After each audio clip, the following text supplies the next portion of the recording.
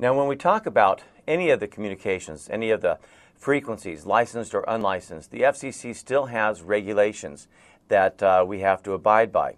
Now, I know I just said unlicensed, anybody can use it, but we still have to deal with the FCC rules, such as the frequency that we're using, the bandwidth information, something we're going to talk a lot about and force you to do a little bit of math, which is the maximum power of the intentional radiator, well, basically the antenna or the equipment, but we'll get into those, and the maximum, what they call EIRP, or the equivalent isotropically radiated power.